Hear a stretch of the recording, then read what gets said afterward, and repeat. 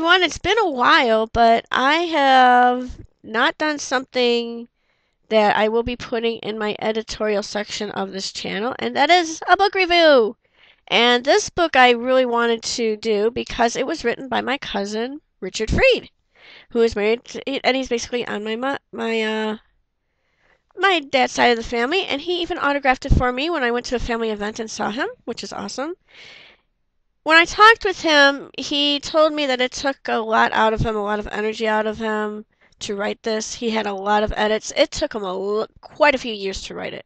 But I'll tell you what, it's worth it. It's called Wired Child Debunking Popular Technology Myths. Great book if you want to have a discussion about technology, online things, the online life, what it means to raise a child in this technological world. And if you agree with what he says, you're going to absolutely adore the book. If you don't, you're going to have some issues.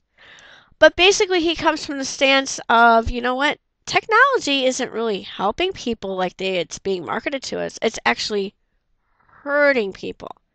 And because of that, this is why, and this is what his thesis is, because of that, this is why you have families not communicating, why there's this kind of addiction, because, and he does point out, which I thought was pretty interesting, and I never knew this, that there are companies that have designed games, like Candy Crush or Angry Birds, specifically for that addictive personality. And that is definitely something to keep in mind when you want to expose your child or even yourself to video games and that and the like. Personally speaking, I actually like the book. It's a very easy read, easy to understand. You don't have too many technical or psychological terms that'll make you have to look up in a dictionary or do some research. A lot of great sources. You can tell it's been researched well. You can tell it's been edited well.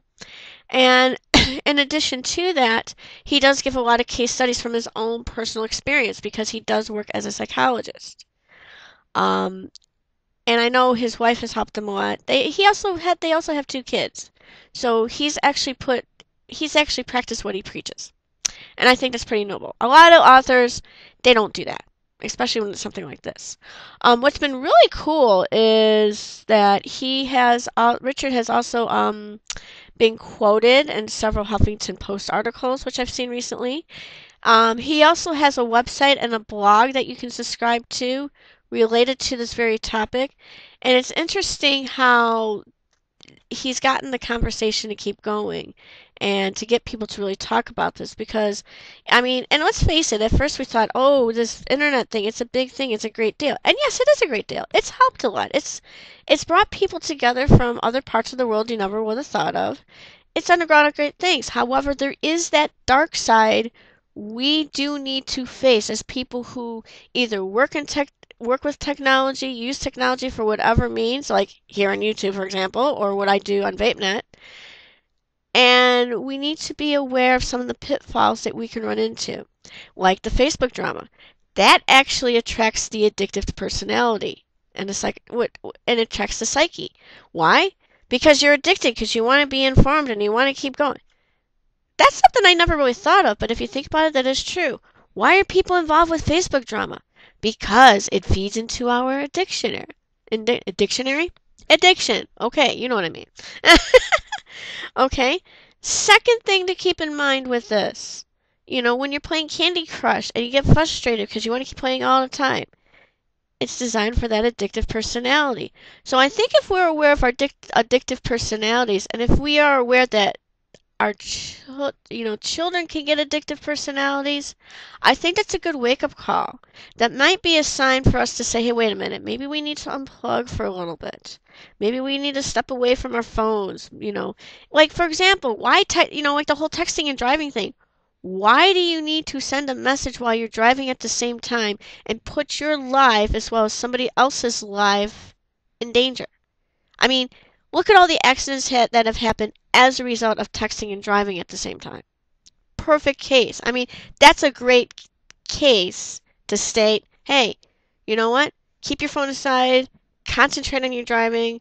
If the person really wants to hear from you, they will either have to wait or they will leave a message, and then you'll get back to them at your own convenience. So, anyway, I think it's a great summer. This is, with summer upon us and summer reading. I think it's a great book. I'm really happy for Richard. This is definitely a keeper because, hey, it's somebody that I know, somebody in the family, and I got it autographed, so it's actually more special. So if you guys have a chance and you want to read the book, go to the link below on Amazon. Check out Richard Freed's website, www.richardfreed.com. And also, I do plan on writing a Amazon review, so that way, to get more people involved and interested in this. And I know I promised him I would also do this YouTube video. So anyway, that's a shout out to Richard, my cousin Ray, and the family. And also a shout out to anybody who wants this book. So get it and read it.